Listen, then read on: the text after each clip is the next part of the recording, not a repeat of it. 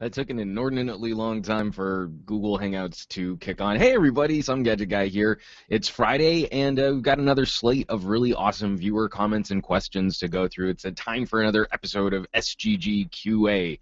This is becoming one of my favorite things. I'm really looking forward to these at the end of the week, because when I'm fielding 150, 200 comments a day on some of my videos, it's I get some really great discussions going on. I get some really snarky comments coming from you guys. It's a lot of fun kind of keeping up with all that, even though it is a part-time job all into itself. We're gonna jump right into some housekeeping. I've got to get my notes over here, my show notes. I'm gonna lead with this because it's gonna be a big deal coming up. We're getting to the end of July and the beginning of August. August is my birth month, and instead of expecting you guys to send me all kinds of presents, I have a ton of gear that I'm gonna be giving away on this channel. It's gonna be a lot of fun. Entire week of giveaways that we've got planned. Just showing you guys some of the things we've got coming down the pipe. This is the stylus metal camera case for the iPhone 6. Did a full review on this. This thing is baller. It's a super high quality metal bumper case that then has a camera attachment which has these little lenses that swivel out so that they clip in front of the iPhone camera. You can do things like amazing macro shots, super wide angle photography. They even have a circular polarizer. I mean, it's really cool, really top-notch stuff. It's a great way to augment your photography on iOS devices, so iPhone users, and be showing you guys a little love. My pals at LG have hooked me up with a bunch of these VR viewers for the G3. It's like a really high-quality plastic version of Google Cardboard so that you can start interacting with VR just for the G3. I've got one that's all put together right here. As you can see, it's just this cool little viewer, and the phone mounts into the back of it. You kind of put it on your face, Geordie LaForge style, and you are experiencing a reality which is virtual from the one that you currently reside in. Super cool. It's a lot of fun, and I'm going to throw another shout out. I mentioned this app last week in last week's SGGQA, but I want to throw another shout out to the It Can Wait campaign, because they've released a really great video demo. It's not really an app; it's really more an immersive video, but it's sort of a great learning tool for sort of exposing, especially for kids, what the consequences of distracted driving might be. And so you're following someone who's trying to drive a car while interacting with their smartphone, and just everything that kind of happens to them while they're blowing through intersections or almost getting into rear-end collisions. And so if you check out the It Can Wait VR app, I can't remember exactly what it's called, but if you search Google Play, you'll be able to find it. It's a great learning resource. Definitely check out the It Can Wait campaign. Distracted driving is a really terrible nuisance on our society, and it's up to us geeks to do something about it, because everyday folk who aren't as tech savvy are very easily swayed by this kind of stuff. But short story incredibly long. LG, super cool of them to hook up these VR viewers, and if you don't have a G3, because this is only compatible with the LG G3, I am going to be giving away a new inbox unlocked LG G3, so you could own your very own G3. Definitely be on the lookout for that. Also, my pals at AT&T are showing HTC some love for my birthday, and we're going to be giving away a brand new HTC One M9, brand spanking new phone. You can do whatever you want to do to it or with it. Or you just use it as a smartphone. I don't know why I said that like that. That was kind of awkward and sort of weird. And at the end of this week's SGGQA, we had a contest last week using the call to action question at the end of last week's episode, and I've already picked a winner. So we have a winner I'll be announcing at the end of this episode. One lucky viewer of this fine video blog. Is this a vlog? Is this a podcast? It's a vlog. I don't know. Is going to be walking away with their own Lugu Lake speaker dock for tablets and smartphones. It's a killer Bluetooth speaker. You can use it as a stand for your tablets and laptops and tablets and smartphones. And one lucky viewer is going to be getting that in the mail from yours truly. Totes exciting. So you definitely want to be on the lookout for that, especially if you participated last week. This is when we're going to be announcing the winner for this week. That's all the contest stuff, tons of contest stuff. Let's see, I've got some other just personal news. I'm a big fan of the Toast real wood covers, the folks at Toast. They're a quirky company up in Portland, Oregon, and I'm a really big fan of their company. These real wood skins for smartphones and tablets like the Surface. They even have like a MacBook cover. It's all real wood. It's very organic. And it's a great experience in the hand. And I've been reviewing their stuff for a while now. They finally have a Toast cover for the LG G4, so you can add wood paneling to your G4 to skin. It doesn't work with the leather back, but if you also have the plastic back, then you can add a really cool wood panel experience, and I think it looks really cool. So I just shot a full review on assembling this and what it looks like when it's all fully covered with wood paneling, and I just want to throw a shout out to the folks at Toast. I think they're a really cool group of people. Everything is manufactured here in the United States. It's all locally sourced, and they power their facility using green energy. So I mean, they're just like a really Portlandia kind of company, and they're a group of people that I love supporting, and it's a really unique product for a number of our smartphones out there. There are tons of skins and tons of wraps, but there's only one Toast. Those guys are pretty cool. We also have this week. Oh, I got to talk about holidays. I almost forgot holidays. So today is Cousin's Day. If you have a cousin, shoot him a text, shoot him an email, shoot him a Facebook message. Just say, hey, happy Cousin's Day. I don't think you need to get a card because we don't want to overly commercialize Cousin's Day. We want to keep it chill and authentic and real for Cousin's Day. Now, you could celebrate, if you live near your cousin, you could celebrate Cousin's Day by also taking them out for burger and fries, because today is also National Drive-Thru Day. So go to your favorite spot with the drive-thru and maybe say hey to the person working the drive-thru, because I bet those people, those workers, those employees don't realize that today should be a day celebrating their work in the trenches, in the drive-thrus across this great land. Today is also National Tequila Day, and I would not recommend celebrating National Tequila Day before you get into an automobile to celebrate National Drive-Thru Day. I think we would all agree that's a terrible idea. So there are examples of different ideas. That is an example of a terrible idea.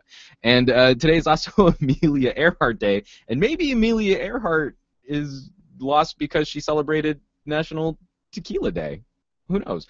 But Amelia Earhart, an amazing adventurer, an inspiration to pilots and women and people who want to push the boundaries on things that people say can't be done, and just an amazing figurehead for that.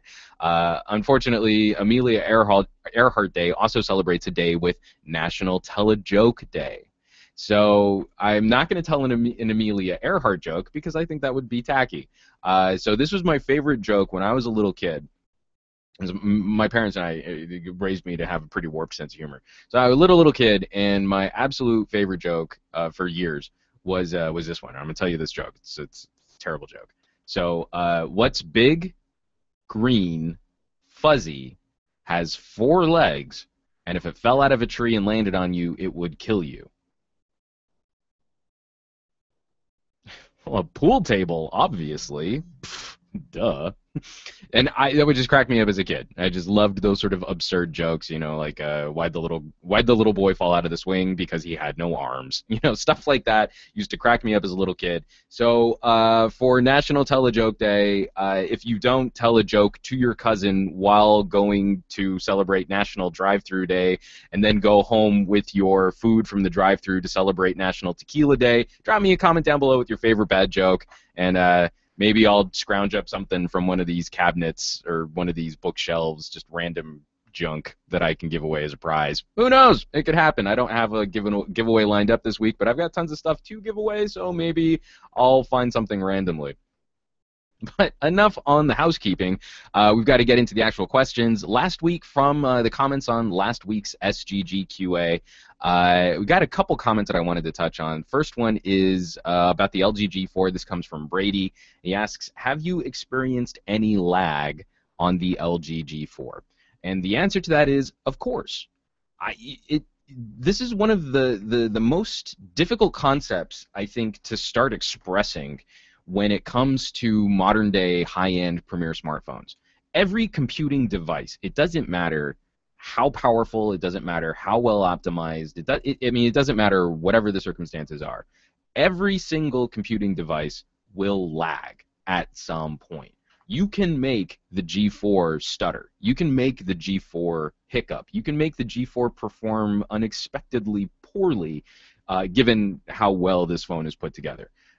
When we start talking about concepts like lag, when we start talking about stutters, and when we start talking about jank, everyone's going to have a very different threshold for what they consider to be acceptable performance or smooth performance or lag-free performance. And seriously, go to really well-established forums. Go to XDA developers, and you'll be able to look up your favorite phone. You think it's a phone that runs buttery smooth, and I guarantee you'll find forum posts from people talking about how this is the laggiest phone they've ever used. And also, our perception on performance changes very quickly as new generations of devices come out. Software support starts to get a little lean on older devices. When a more powerful phone comes out, apps get bigger and more bloated and less optimized because the phone's horsepower can just kind of naturally compensate for poor design. We really have some issues in this portable electronics, this mobile computing environment, and we need to work on. But it's sort of toxic to the discussion. It's sort of counterproductive to sit there and try and decide on lag, because we also have just issues with, like, someone's one G4 might perform better or faster or smoother than another G4. You know, even with the best quality assurance and the best quality control, it doesn't mean that we're always going to land perfectly built devices with perfect examples of processors and RAM and storage. There's a lot of moving parts going on. Well, not moving parts, but there's a lot of stuff going on when all these things have to be pieced together.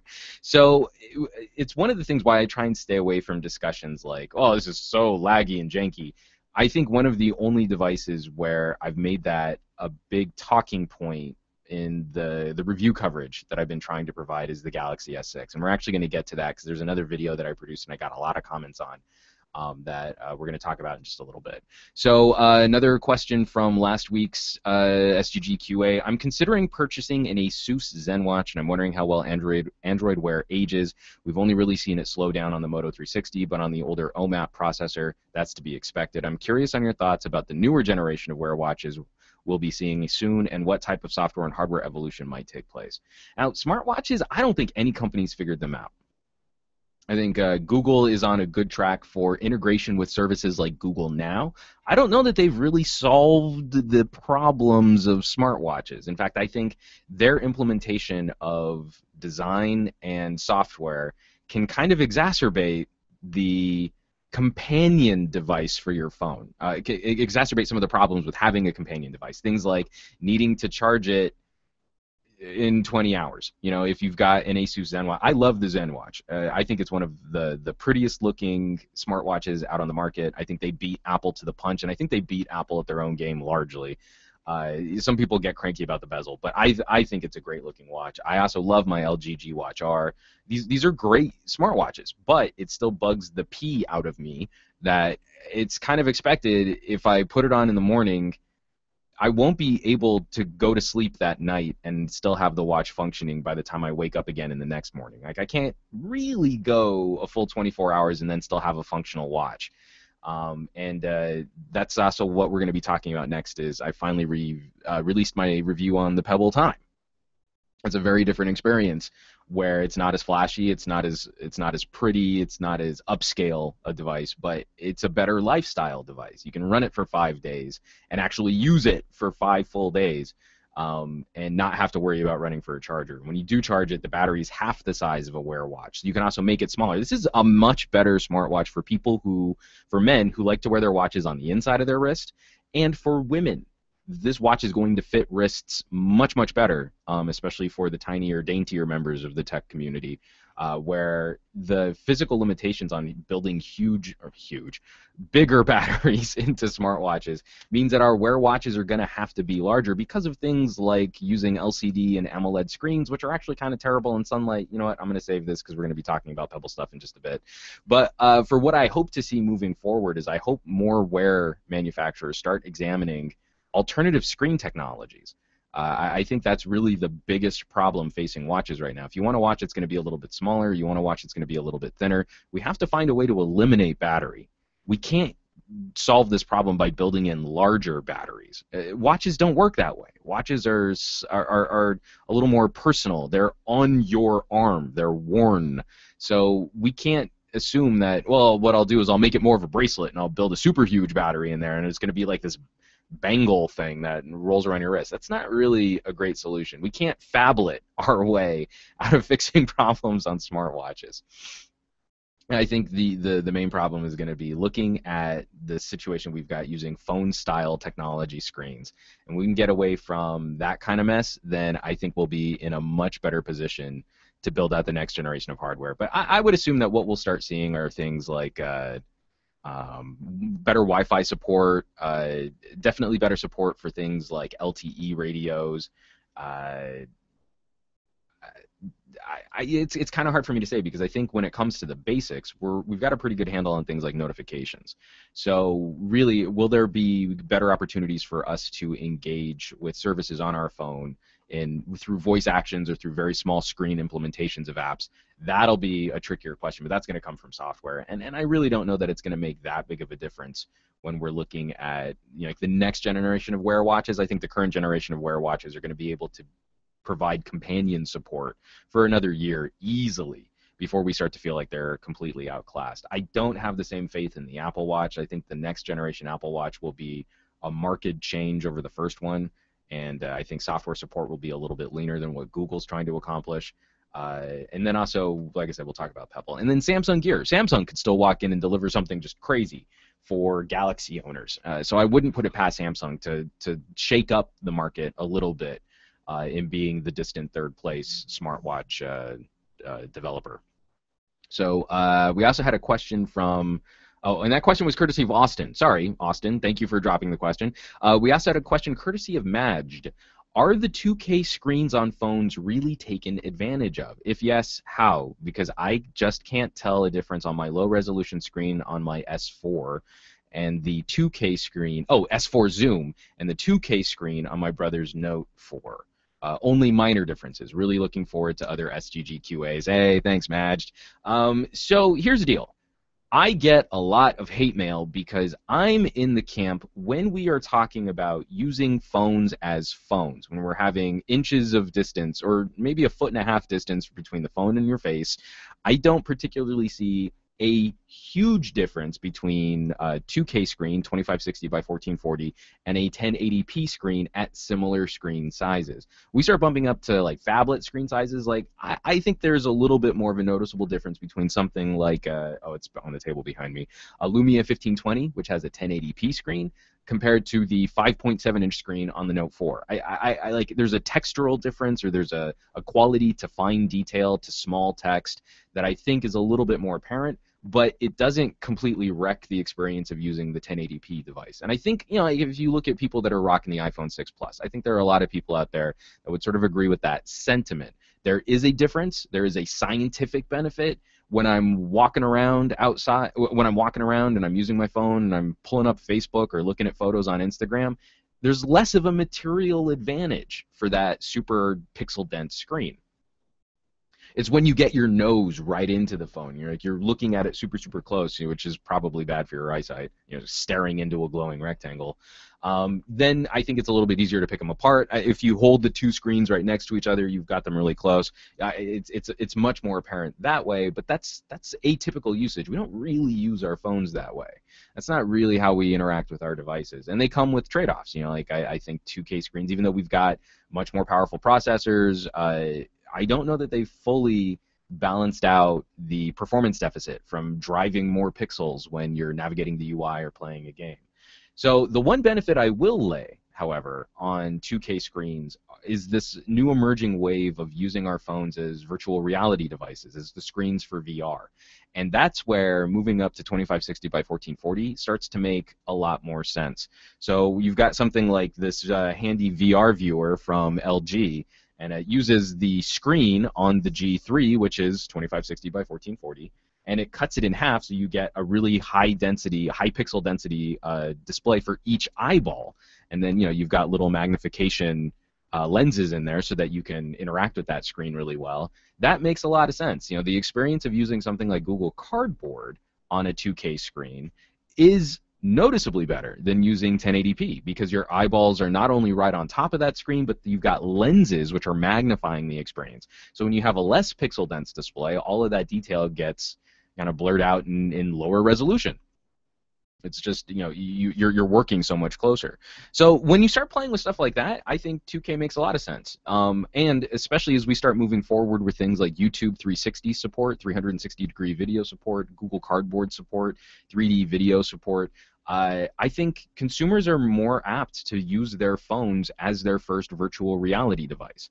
We still don't have consumer solutions. Still don't have a consumer accessible Oculus Rift. We still don't have Razer's solution. We still don't have HTC's Revive. None of these things have actually made it to market. But you can go out right now, spend like $10 on a pre-assembled Google Cardboard kit, or make your own, and have a reasonably good VR experience right now, today, on your phone, the phone you already own. You don't have to buy any other fancy gear. Pop in some headphones. You can really start playing with some cool stuff.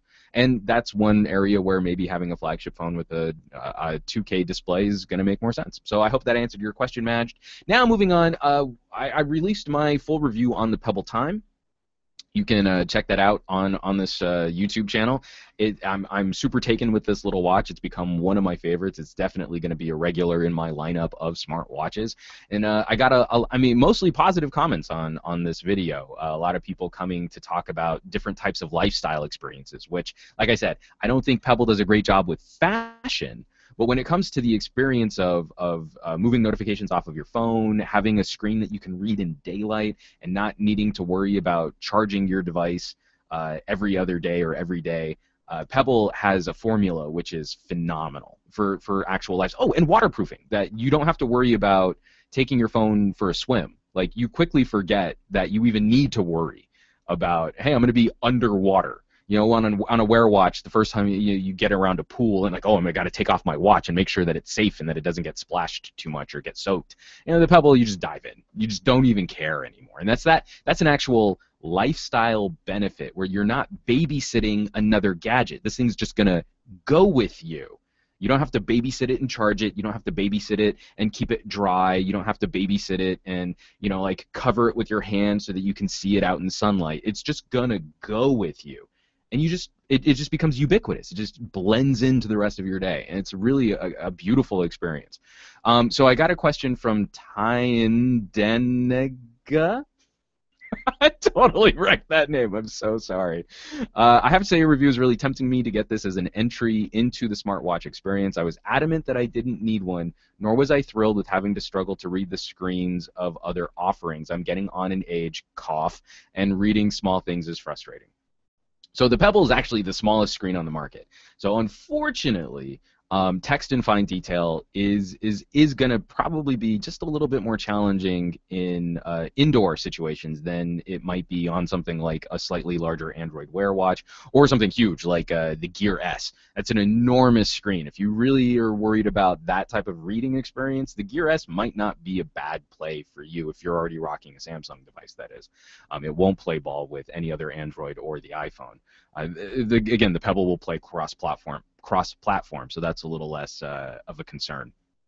But I am a huge advocate of the smartwatch experience because I think it's another step in the right direction in diversifying what goes on our phones. Like, there are certain things we just take for granted. We will move parts of our phone to other gadgets, things like audio. We totally understand Bluetooth audio, headphones, wired cables, in-car audio, and now we're starting to get really savvy with, I could watch this video from my phone, or I can throw it to my PlayStation, or I can throw it to my Chromecast, I can throw it to some type of TV box.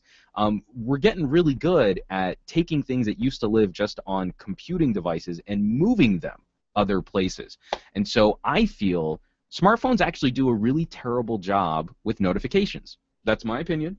A lot of people are going to disagree with me, but it's an awful experience in that you have to occupy your sense of vision and kind of your sense of touch to see a bleep or a bloop that happened or a vibration that happened on your phone to then decide if you want to interact with that piece of information.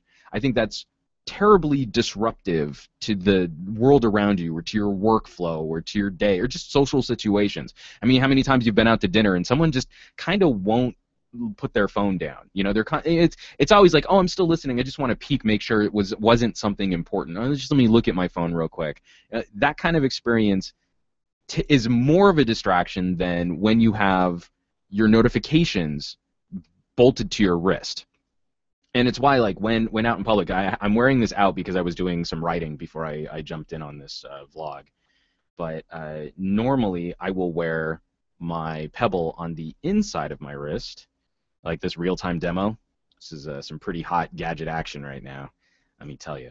So I normally wear my watch on the inside of my wrist just because I'm also paranoid about scraping it up against things when I'm walking around, and it just seems to wear a little bit nicer. I think it's a more comfortable fit for me. But then when I'm in the middle of a social situation, and I'm kind of talking and we're having this chat, that was it.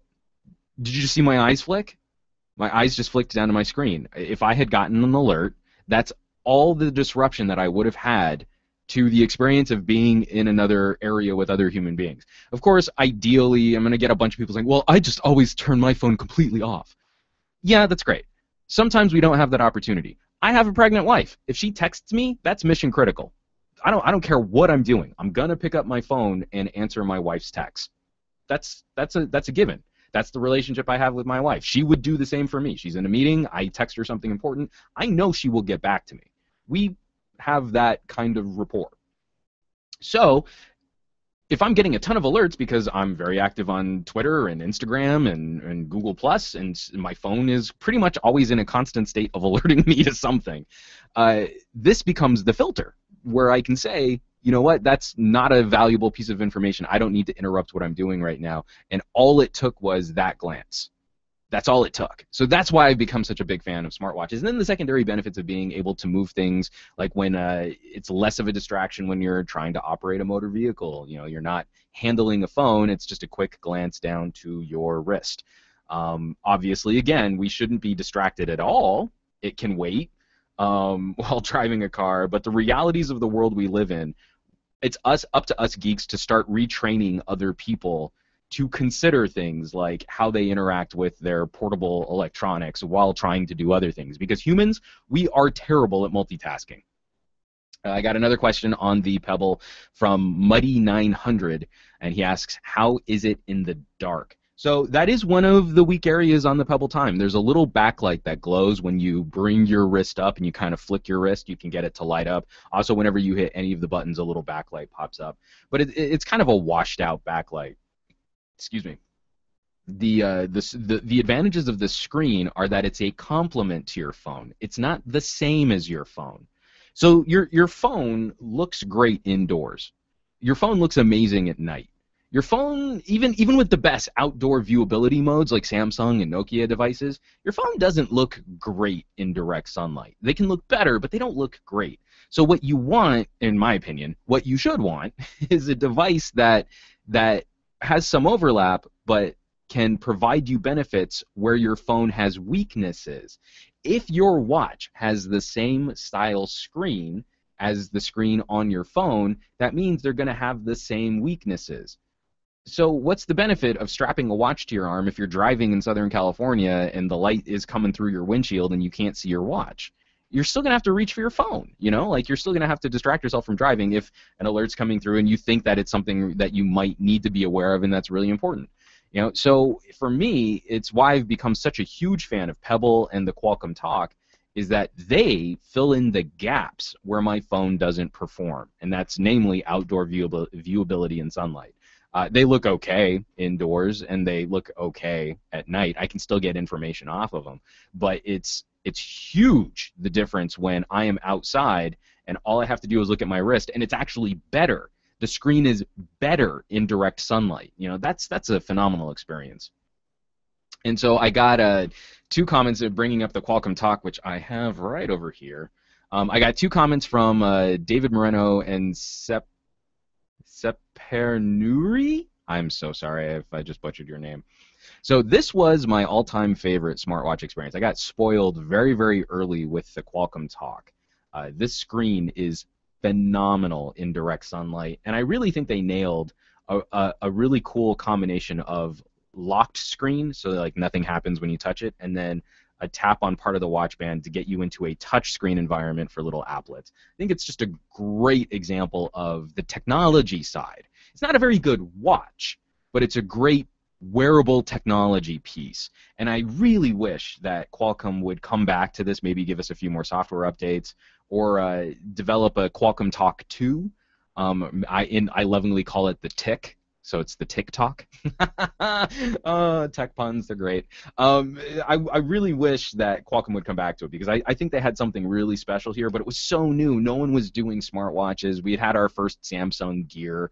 It was just a little too ahead of the curve. And then maybe utilizing some of this style screen tech with something like Android Wear would give us 4-day battery life, 5-day battery life, would fix those problems of not being able to see the screen outside in direct sunlight. But until we get that, Pebble has been on board, giving me a lot of those features that I care about. I don't get the touch screen, but I get the amazing outdoor viewability. I get fantastic waterproofing, which to date I don't think many smartwatches have really accomplished 30 meters of waterproofing. And I get insane long battery life. So viewability, durability, battery life, longevity, those things I think are way more important in a watch than whether or not you can play games on it, or if you can do voice actions for turn by turn. That's all fun stuff. That's all the frosting, but you want the cake. The cake's got to be moist and delicious and great. And so my Pebble Time review is out now. I've also just shot, I haven't finished editing it, but I also just shot my pals at Slick Wraps have hooked me up with a black faux leather wrap skin for the Pebble Time, and I'm going to be doing a review on that, just kind of assembling it all. It comes with a screen protector. It's a great way, because the Pebble is a little plasticky, and there's a coating on the front face which is really easy to scratch. The folks at Slick Wraps have a pretty decent solution for kind of protecting and customizing your Pebble watch, so be on the lookout for that video. It should be out early next week. I'm going to be hopefully editing it tonight. So that's Pebble Time. I'm super stoked with the Pebble's Time, and definitely check out those reviews. I'm just going to move my notes along here. I know this is super exciting streaming video right now. I've got to do a better job of organizing so that I can kind of put this stuff together here. And just in real time, I do have a question from Justin Lee. Do you answer questions in this comment section? I do, but because I have so many comments and questions, I don't always pull them right away from the comment section. You can also hit the if you're on Google+, you can hit the Hangouts, the Hangout link, and there's a QA section, so QA questions pop up right there. Another QA question, actually, speaking of, from Brian Fortney. Should I go out and buy my brother who is not... oh, wait. I just got another one. Should I go out and buy my brother who has not seen the reason for smartwatches at Pebble Time? His birthday's in a few days, and I literally have no idea what to get him because he buys everything he slightly wants. Additionally, because I accidentally hit enter, have you experimented with Windows 10 much on tablets and phones? What is your opinion of it on both platforms? Do you think the mobile version is ready to daily with? Okay. So, tech and watches are very personal items. If you have that kind of relationship with your brother, I'd say go for it. Because I was one of those people who were like, I don't want people buying me tech. I review tech. I buy my own tech. It's like I know what I like, and this is what my very first Android Wear watch came from my wife. And she was looking at me talking about other devices, and she saw the Asus Zen watch, and she just naturally said, well, that looks a lot like the watches that he likes to wear, traditional timepieces. I'm going to surprise him with that for Christmas. And I got to say, it was a really sweet surprise, because it wasn't she bought me something techie. It was that she really took a second to consider my personal style and the fact that I am into technology, and she landed on something that I never would have probably purchased for myself. Like I would have played it cool. I would have waited until a company sent me a review unit. Would have been very analytical and scientific about it. And Christmas morning, I opened up my Zen watch, and it was a legit surprise, and it was great. So if you have that kind of relationship with your brother and you can kind of play with style and stuff, I don't know that the Pebble's going to win anyone over unless they're already kind of on that vibe. So I have a collection of watches. I have a collection of smartwatches. And so I really like things that dress up. The Asus Zen watch, the LG G Watch R, you throw in like a really nice leather band. You can do a custom band. I did a review on some amazing hand-stitched leather bands for smartwatches. I think that's great. For most days, though, I'm kind of a jeans and t-shirt kind of dude, and this sort of Swatch watch style fits in perfect with a comfy pair of kicks and like my little flat cap, and that's totally something that I can dig on too. So Pebble, if he's got kind of a comfier vibe, if he's got kind of a comfier style, he likes, like old Converse tennis shoes or novelty T-shirts, that'll fit right in. If he's more a dress-up kind of guy, I don't know that he's gonna like it anyway. I mean, regardless of whether or not he thinks the technology is amazing, he's just not gonna wear it because it's kind of Swatch-watchy. So that's how I would handle that. As for Windows 10, I have played with it on laptops, hybrids. I haven't played with it on anything like Atom powered, any of the little mini Windows tablets, and I have it loaded on my Lumia 1520. I don't like doing full-on tours and video reviews on things like beta software, because I think we get so much content produced like that, and then people get it locked in their brains that it's buggy or that it's incomplete, so that even when the finished product comes out, there's a perception of it not being ready for prime time, even though it kind of is.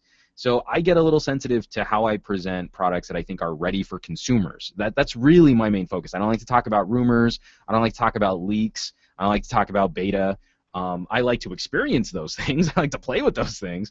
But I don't like to produce content on those things because I really want people who find my channel to have a really clear understanding of this was a product that a company said was ready for prime time, and we think it is, and we think it's great. Or this is a product that a company said was really ready for prime time, and we think it's got some bugs. That's how I want to focus on the discussion here. But if you're willing to put up with some instability, I think Windows 10 has been running great on my 1520. I haven't had any major complaints. You have to know that it's going to be less stable, and you have to know that there are going to be some wonky bugs. I get apps that close kind of randomly in places that I didn't have on Windows 8. But the experience is cool. I mean, I think it's really cool. It's a little trickier when we start talking about computers, tablets, full computers, because if it's your mission critical workstation, leave it alone. Stay with what you're using right now. Wait until it's fully out in the ecosystem, and then do your upgrade then. But if you've got like a beater laptop just kind of lying around and you want to play with it, Windows 10 is great. I'm having a blast with it. I think a lot of people are going to come to it because it merges some of my favorite things about Windows 10 with an environment that very much resembles all the stuff that we like about Windows 7. And I think that's going to be a pretty solid combo for a lot of people out there. So I can't outright answer your question, but that's kind of where I'm coming from. So moving right along, Footloose and Fancy Free. The biggest video that I put out this week, I actually dropped yesterday, and I kind of put it out there as not a joke, but as sort of a throwaway. I didn't really expect that it would get a lot of traction.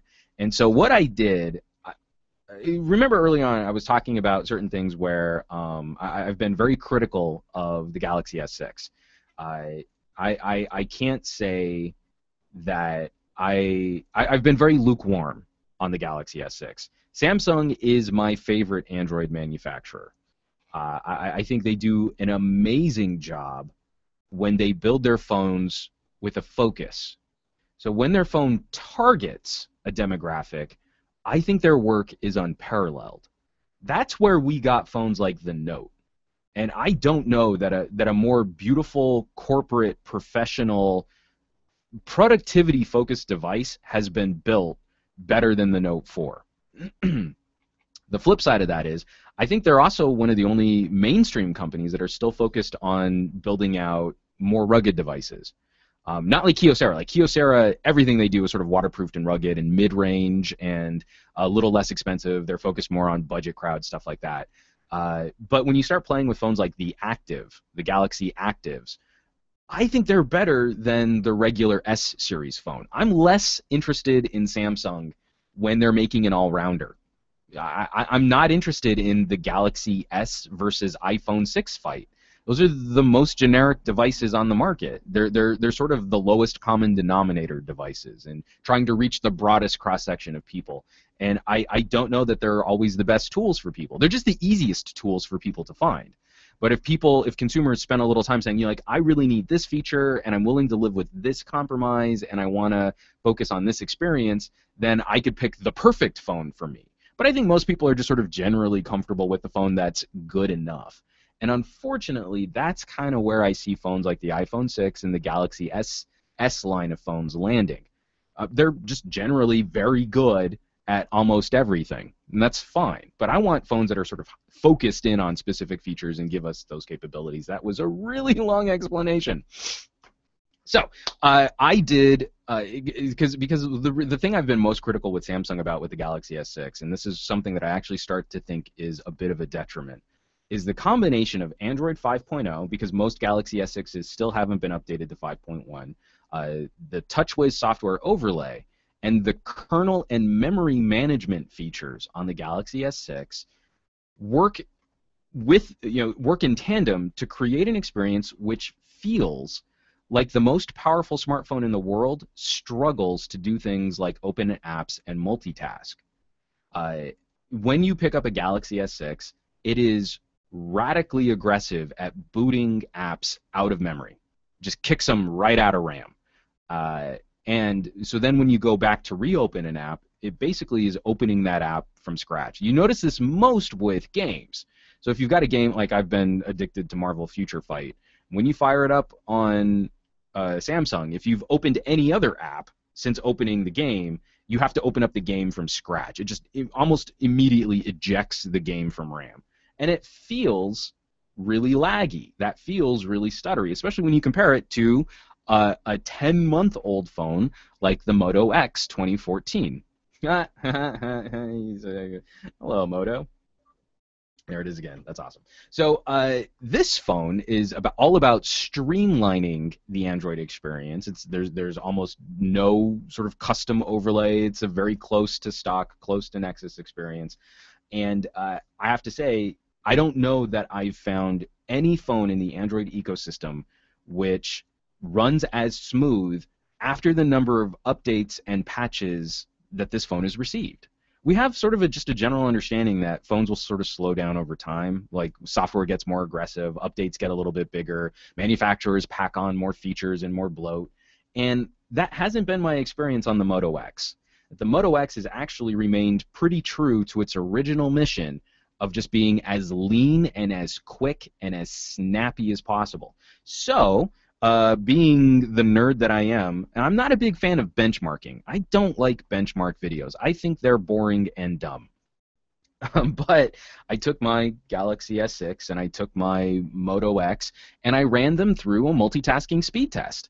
I took 6 apps, 4 social media apps, 2 games, and I went through 2 passes where I would open the app, then go home, open the app, then go home, open the app, then go home for all 6 apps, and then would go automatically right back in again, expecting that those apps would still be in RAM. We're talking about like a dozen apps.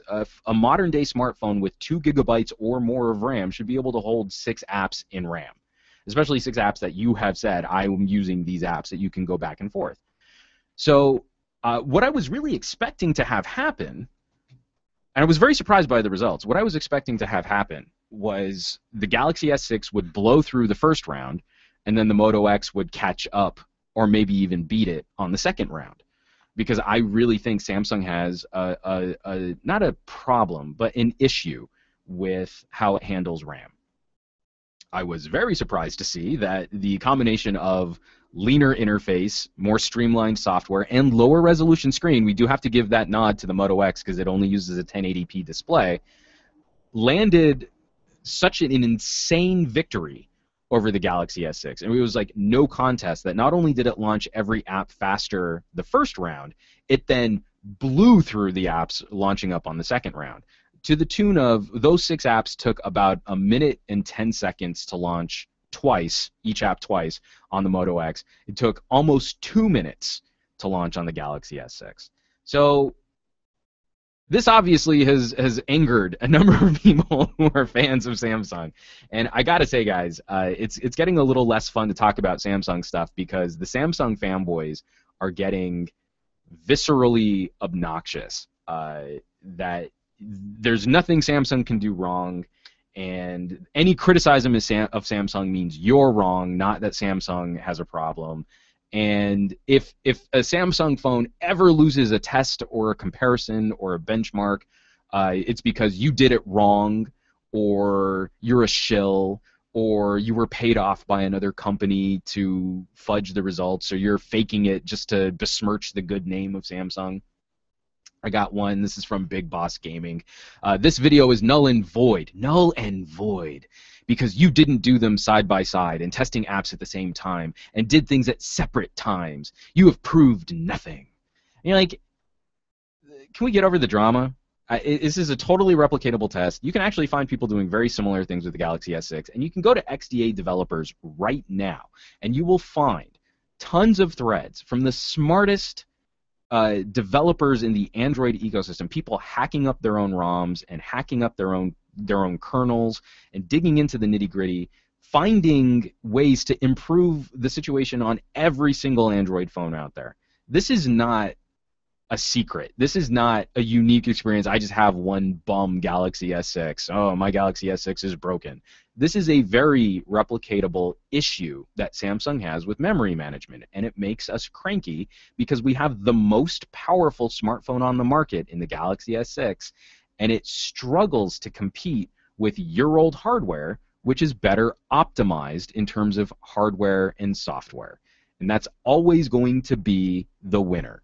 This is the focus for Microsoft, it's the focus for Apple, and was the focus for Motorola.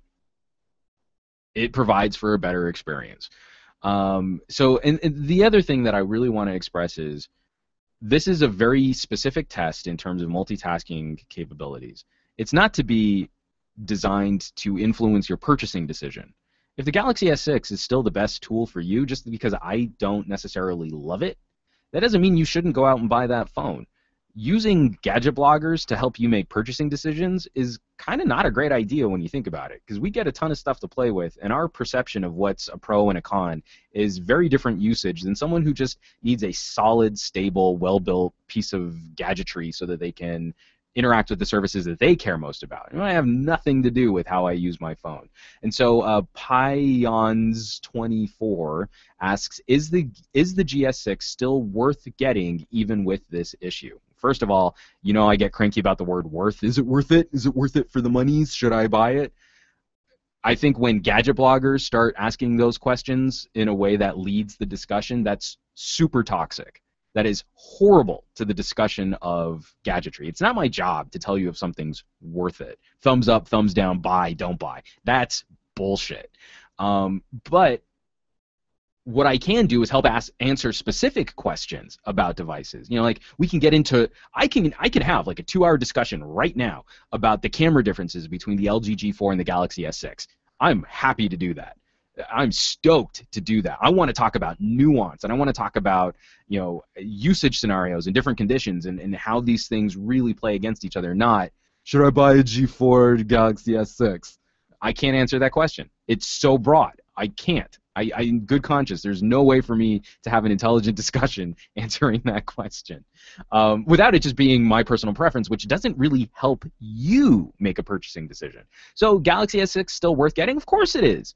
It absolutely is. iPhone 6 is still worth buying. A Note 4 is still worth buying. You need to sit down and look at what are the features I care most about and what are the compromises I'm willing to live with. So, you know, if you're willing to live with a slightly smaller battery and a more powerful phone in a super thin build that has glass on the back, but you really want that baller camera and that AMOLED screen, you have to deal with the compromises of some of the build and the thinness and the smaller battery weighed against one of the most amazing cameras on a mobile device today and a fantastic screen with great outdoor viewability for a smartphone. You can make that decision. You can make your list of pros and cons and totally answer those questions for yourself. You don't need us to sit there and throw our bias BS down your throat. You know, just vomit it out like bile and say, oh, my personal favorite is the LG G4 and everyone should buy that phone. That's crap. I know tons of people in my circle of friends who should not own the LG G4. That's easy. But you can also come to me and have discussions like, should you be looking at a Galaxy S6 or should you be looking at a Galaxy S6 Active? Because I'm a big fan of the Galaxy S6 Active. I think this is a killer phone, even though it still has some of the same issues that the regular Galaxy S6 has. So we want to have a more nuanced discussion. We can't keep falling for this fanboy brigade because they're out there like Tumblr people just pooping all over YouTube videos to preach the truth about how everyone is a shill if they don't like Samsung. And it's no fun. LG people don't do that. Windows Phone people don't do that. Motorola people are just happy if anyone's ever talking about Motorola. Motorola people and me, we're getting along really well right now. So, but case in point, and I want to throw a shout out. If you're watching this video and you care about things like speed runs and tests and benchmarks, and you don't believe me that the Galaxy S6 has sort of a compromised memory management system, one of the people who commented on my speed run goes by the YouTube handle Inner Ear Thing. I'm going to leave a link to his video under the description in this video. Inner Ear Thing went to XDA developers, and he looked up some of the patches that they've been working on for memory management on the Galaxy S6, and he applied one of those patches. And we see in his test, he did the exact same apps that I did in my test. Now, obviously, he doesn't have everything that my phone has on it, so it's not a scientific test. All of this is anecdotal, but we have enough anecdotal evidence to see a general trend. But he went through the exact same apps that I had set up on my phone, and he beat the Moto X with the Galaxy S6 using this memory management patch. We have clear indication that Samsung's kernel, there's something wonky going on there. This is not, I think Samsung is awful and they're screwing customers. But we can't sit back and not criticize when we think there's an actual issue. And we've got to celebrate when people are actively going out there to do things about it. So the folks at XDA, they're doing some amazing work in cleaning up some of the problems that I think Samsung is probably playing their kernel way too aggressive in memory management because they're afraid of battery management. You know, like you put in a smaller battery in a more powerful phone, you're probably going to be more aggressive with how you let services run in the background. I think that makes sense, but I think it was the wrong way to do battery saver technology on the Galaxy S6 because it makes the phone look like it's struggling. It makes the phone look like it's underperforming. So check out Inner Ear Thing. He's got a great, I mean, first of all, look at my speed run so you can see the Moto X versus the Galaxy S6 stock. You know, no augmentation or adaptation or nothing rooted, no different ROMs, just two phones that are used very similarly with, you know, similar storage used up. They're both 32 gig phones with no expandable storage, and I have the same apps installed on both. I've been using both in very similar ways. Both of them actually have the same music collection pre-downloaded on them. I mean, like, they're as close to simpatico as you can make them. Go look at what I've done with those two, and then check out Inner Ear Thing's video because you'll see what the Galaxy S6 is really capable of if we could get some better software refinement. And that's enough me bitching about memory and RAM and crap like that. So we should really kind of wrap this up. So last week I had a call to action, and the call to action was a question about Periscope. And when I did my Pebble Time, before I did my Pebble Time review, I did an unboxing. I hate doing producing an unboxing video for YouTube. I think unboxing videos are awful and boring and, I don't know, kind of masturbatory. I don't know. Like, they're not fun. I don't enjoy the act of taking something out of a box, especially when it's not people who are excited to take something out of a box. It's someone who's, like, obligated. You know what I mean? Like, if you gave a little kid an amazing toy and you videotaped them taking it out of the box, that's maybe the only viable unboxing situation, in my opinion. But I do actually have to take these things out of boxes to use them, so I was toying around with Periscope being a way that I could interact with people live, maybe take a couple questions, kind of go through the setup process as I'm experiencing it in real time, and that could be kind of a fun way. So you can save Periscope videos, but they're terrible. It's super low quality, and so most people who answered the call to action, the question was, should I continue using Periscope, and should I continue trying to upload those videos to YouTube after I'm done with them? And most people, almost everybody said, don't upload them to YouTube. It's really not worth cataloging these videos. They're totally disposable, and it's not really content that we're going to sit down and like check out years from now. So I totally respect that, and I'll probably, I'd set up like a potential playlist. I think I'm just going to delete it, and I might even just get rid of my Pebble Time unboxing just because it's not. It's also a different experience because I'm actively talking to people who are leaving comments on Periscope, but you can't see the comments on the saved video. So again, it's just not a great overall experience. But people were sort of torn half and half as to whether or not I should continue doing Periscope. So I'm going to keep playing with Periscope. I'm probably going to reserve it more for live events. There's a Ciclavia event going on in Santa Monica in a couple weeks, and so I'll probably go down there and cover some stuff on Periscope. I'm looking at, there's a gadget blogger meetup at Disneyland in about a month, and so I'll probably be doing some stuff on the Periscopes then. So I've got some, there are going to be some opportunities, some things to have fun with coming down the pipe, but I'm probably not going to put a ton of effort into creating content for Periscope, like, you know, sitting down and doing formal unboxings and Q&As and stuff like that. I'm going to save that more for the YouTubes. But we did have a contest based on that CTA, that's call to action, question, and the contest was for this Lugu Lake speaker dock, and so you could have either shared the video using the hashtag SGGQA, or you could answer the call to action question in the comments, and the winner of the Periscope CTA question is Alex Toma. Alex Toma, I will be sending you a private message after this video's uploaded and rendered to the YouTubes so that I can get your details to ship out your Lugu Lake tablet speaker dock. This is a super cool speaker. I had a lot of fun with it, and I think you will enjoy it as well. So thank you, everybody who participated. Thank you so much for all the people who shared videos and talked about stuff. This is just sort of a fun one for me, just to kind of start off a little teaser, whet the appetite, because, again, coming up in August, we've got a ton of stuff to give away, and I really need folks out there talking about all the cool things that we're going to be doing on this channel. So just do one quick pass, see if I've got any more comments. I think I hit everything in the Q&A. I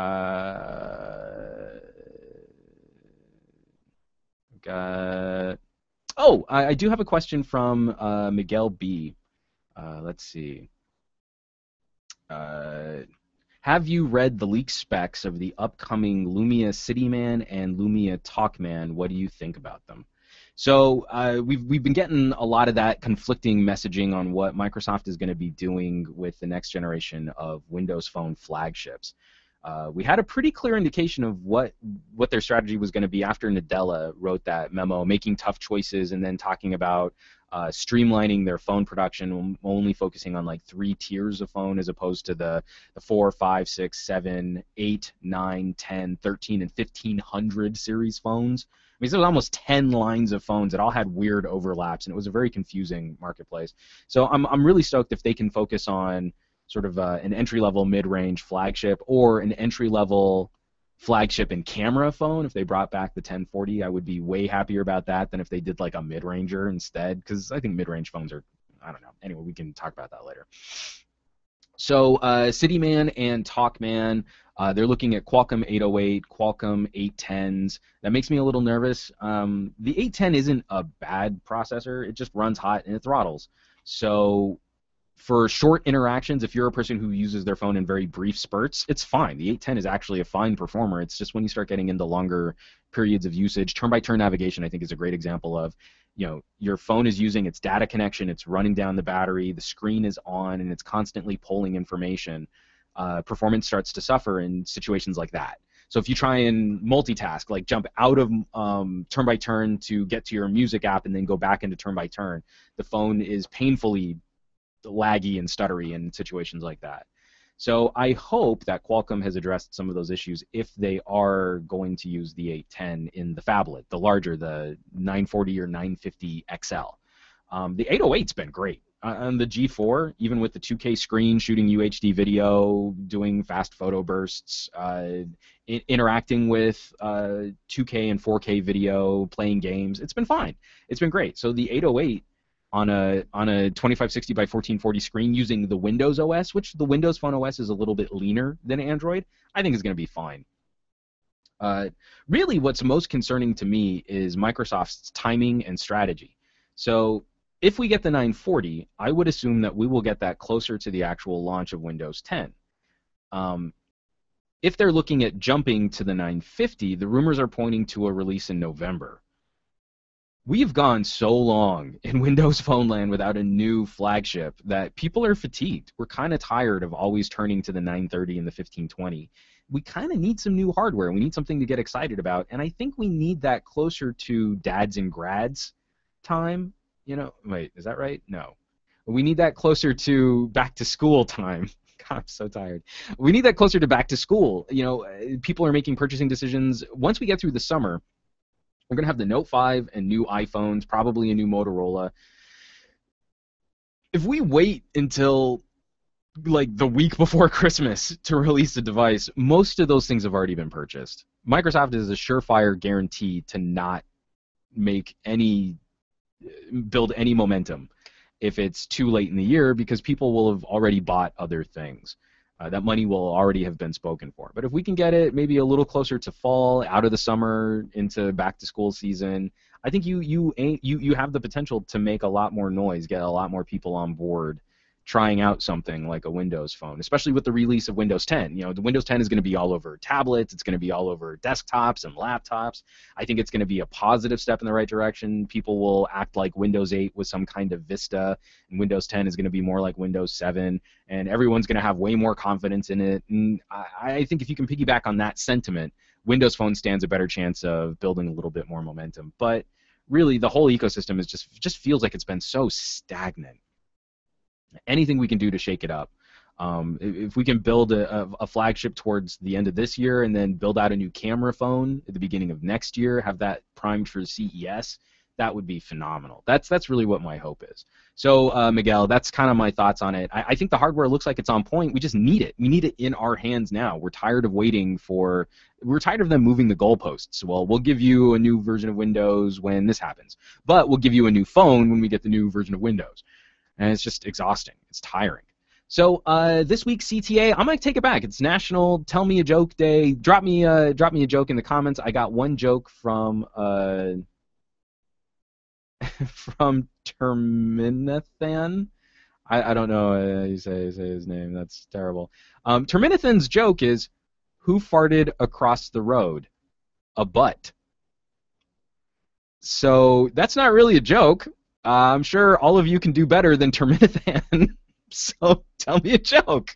And like I said, if I find something cool, something just wacky to give away, maybe I think I've got like a Kingston flash drive. How about this? The joke that makes me laugh the best in the comments down below this video. I'll send you a Kingston flash drive. It's a little, I think it's like a 32 gig USB flash drive. We'll do that. I think I've got one of those on hand.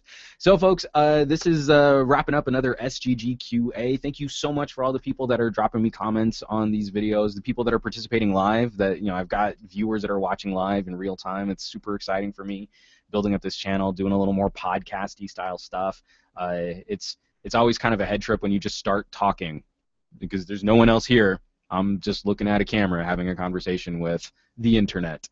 So, folks, as always, thanks so much for watching. Be sure to subscribe for more videos and reviews and comparisons and tutorials and vlogs and podcasts.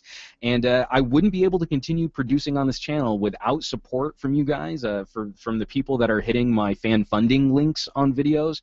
That kind of support is so greatly appreciated. For the people that are out there shopping on my Amazon affiliate links, again, that's helping us keep the lights on here at Some Gadget Guy. You can also support by hooking up Loot Crate. If you're a fan of the Loot Crate, I have a promo code that'll save you 10% on a Loot Crate, and that also helps support this channel. So you get yourself some really cool geek and gamer gear. You're also supporting this channel. And then lastly, just all of you folks out there that are dropping comments and sharing my videos. So every time you share a video on a social site like Facebook or Twitter or Reddit or Google Plus or Vote or LinkedIn or wherever you like to hang out online, you're bringing more cool people to the party. It helps us expand this conversation. It helps keep my numbers up, and it means that I can do things like do really cool giveaways so that we can give away brand spanking new smartphones and speaker docks and VR viewers and awesome iPhone camera cases.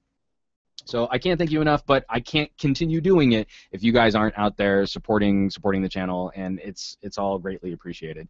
So hit that thumbs up button, and I will catch you all on the next video.